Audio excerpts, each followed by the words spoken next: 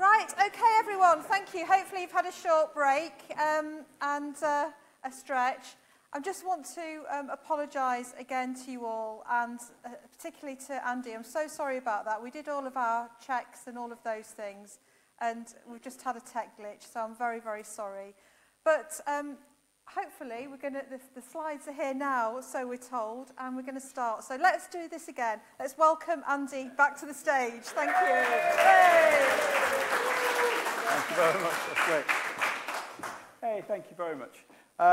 So, yeah, I ran through the agenda before, so I won't labour on that again now because clearly that sunset is awaiting.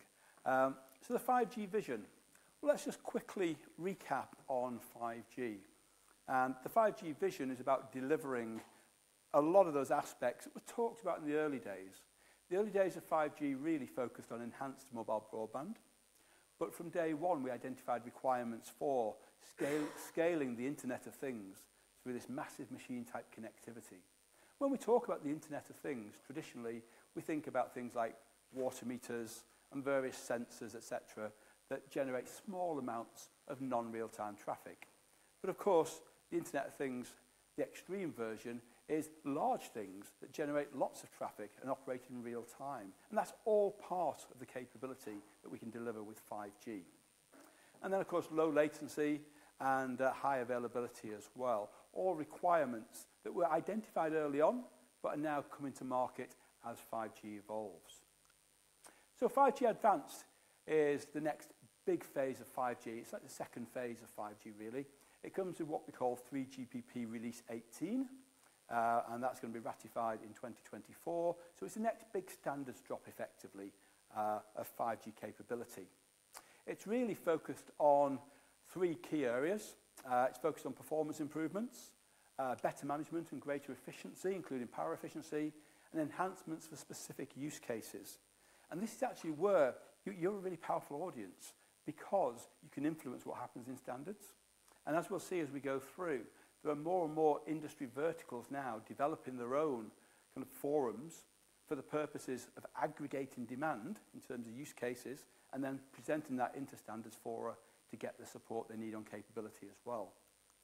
So if we look at 5G Advanced in a little bit more detail, you can really break it down into two sets of benefits. I suppose what I'd say on this side here, you've got the kind of techie stuff that we use as network operators, that help us with advanced downlink and uplink, massive MIMO antennas, etc., enhanced mobility, power efficiency, different types of repeaters, the integration of AI or machine learning into the way we develop and optimize our networks. But actually then on the right-hand side here, we've got a whole bunch of benefits from a user perspective as well. So extended reality, the bounds are huge. Some evolution in IoT, a thing that used to be called NR, New Radio Light, it's now called RedCap. You may have heard the term, Reduced Capability UE. It kind of fills the gap between a high-end enhanced mobile broadband modem and a small kind of narrowband IoT device that would work with your water meter or something. So it gives a broader suite of capability, each pitched at the optimal price point and optimal performance level for a broader range of connected applications. Expanded positioning and side link as well, both very useful. So side link gives you device-to-device communications as well, which can be useful in some scenarios, driven heavily by the emergency services, for example, and also kind of vehicle-to-X industry sectors. Positioning, again, having that detailed positioning and navigation, particularly for autonomous devices, multicast, and drones, and expanded satellite communications as well. And I'm going to talk a lot about that kind of non-terrestrial aspect and how that could integrate with that wider maritime and indeed supporting aviation sector as well. So I mentioned industry verticals developing their own forums now. There's just two examples to pull out here. Digital Container Shipping Association, very relevant, of course, to the maritime sector, and also the Digital Container Shipping Association, which shouldn't be on there twice. So there's a typo there. This first one, ACIA, this is correct. This is Connected Industries and Automation. It's just presented incorrectly on the actual slide, but the two URLs are correct. These are two different industry forums, effectively, that have got together now, one around smart factories, one around shipping containers, and they want to develop their own sets of requirements They want to prove there's sufficient market for those requirements to drive the development of standards and solutions to support them. So again, just bringing that collective demand together allows you to influence standards and influence vendors and indeed bring solutions to market with the right kind of volume economics that you would like to see. Wi-Fi, I sort of say a little bit about Wi-Fi as well. Wi-Fi is really, really important. It's not a competitor with 5G. I often see articles on LinkedIn where your Wi-Fi people want to argue with 5G people and vice versa. I'm a network architect, I'm a wireless network architect, and my role is to make sure BT have the optimal range of technologies to address your requirements.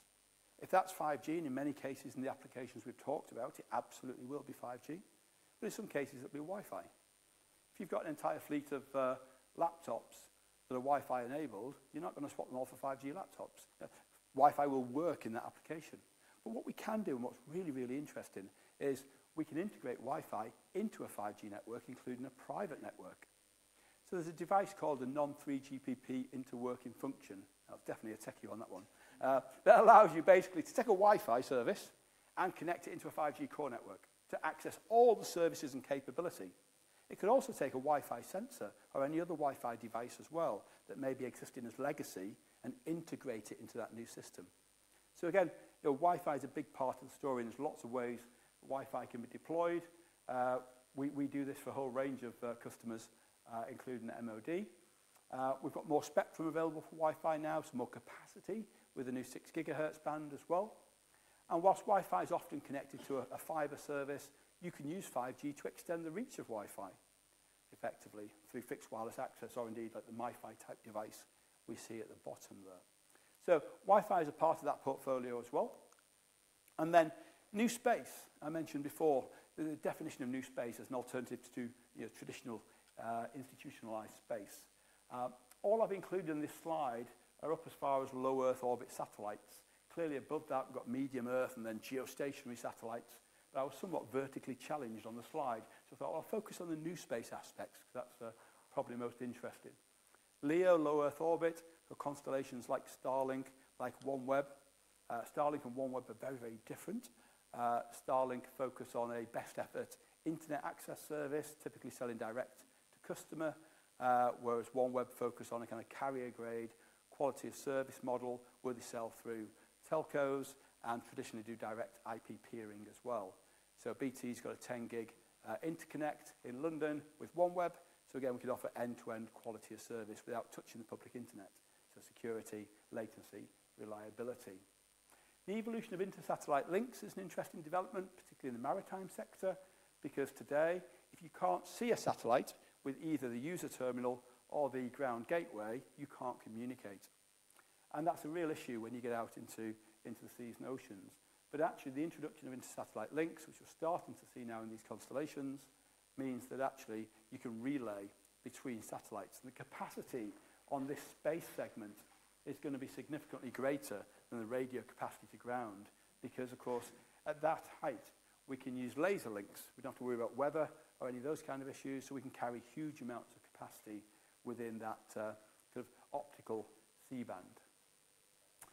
Additional developments in things like high-altitude platforms, so high-altitude drones as well. They're closer to ground, so you can get a much tighter beam pattern as well, so you can get more capacity and more frequency reuse.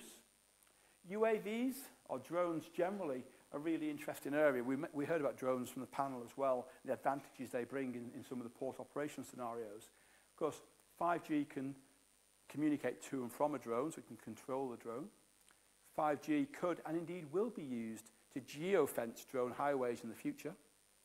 And of course, a drone could be a 5G base station or relay in its own right as well to extend that coverage, potentially following a ship out to a particular location at sea. So lots of flexibility in terms of how we integrate these technologies. The last one to touch on really is this integration of air to ground, or it always feels to me like it should be ground to air, but air to ground as we call it. There are 2 air-to-ground networks operational over UK airspace now. One is a European aviation network for commercial airliners, and the second is the emergency services network, primarily aimed at communicating with helicopters. We will see more commercial air-to-ground capability being launched as well, which includes the scenario I mentioned for things like geofencing for drone highways, for example. And then you've got the rapid response at the end there, the ability to deploy capability quickly to deliver coverage wherever you need it, should there be any kind of disaster or incident that drives the demand for additional capability. And you can see again that push now towards support for aviation and support for maritime, as well as kind of rural areas, remote areas, etc. So we're heading in a direction of complete global connectivity. And obviously the maritime sector uses the majority of that globe at one time or the other. So let's say a little bit about 3GPP non-terrestrial networks now. This is a really interesting development because this is about connecting 5G services to your smartphone or to your IoT device from satellite. So low Earth orbit satellites, as we saw on the previous slide, but now connecting to a commercial device. So you've not got a special Starlink dish or OneWeb satellite station or anything like that. You're connecting to your standard commercial device. Now, these will never compete with terrestrial networks in terms of capacity, in terms of performance, in terms of cost. But what they will do is they'll augment those networks in such a way that if you're out of coverage, that you'll be able to connect. Now, initially, that's based around messaging services or low-speed IoT. The aspiration is to do voice and introduce some kind of internet data service as well. It will be limited, very different to the terrestrial network, but nonetheless, you're going to have that truly global coverage from these constellations moving forward.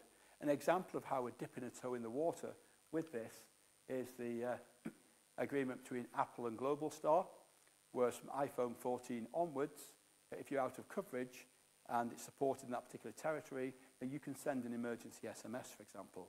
So you can see the direction of travel there. And as BT, we're working with a number of partners across the ecosystem to make sure that we can bring the necessary solutions to market. So, quick whistle-stop tour through some amazing technology innovation. The key points to take away really is the fact that 5G is evolving beyond mobile broadband, but also beyond the smartphone. 5G is about so much more than smartphones. I'd even go as far as to say smartphones are just a hygiene factor. Of course, we support them on 5G, and they're going to be faster, they're going to be lower latency, but actually, 5G is about so much more. Industry verticals are forming their own technical associations to aggregate demand and actually drive support for their applications. So the entire 5G ecosystem is at your fingertips. You can influence it. 5G Advanced brings enhanced support for extended reality, sidelink, positioning, IoT, drones, and non-terrestrial networks. So we truly are now starting to integrate space-based networks, airborne networks, and terrestrial networks into one truly global heterogeneous capability. Wi-Fi continues to evolve and is a complementary solution. You've got to map the service requirements to the technology, and that's exactly what we do in BT. We're technology agnostic. We'll find the right solution for the right problem. LEO mega constellations are offering game-changing global connectivity. So massive new markets in aviation and maritime applications. These will augment terrestrial networks, so they're never going to replace terrestrial. But actually, they're a really, really powerful augmentation. 3GPP non-terrestrial networks will enable truly global 5G coverage for messaging, calls, and low-speed data, mainly focused on IoT. But collectively, we've just really talked very quickly about a lot of technology here, a lot of development. But collectively, these technical developments offer significant opportunities for maritime innovation. So we'll be delighted to talk more, and thank you very much.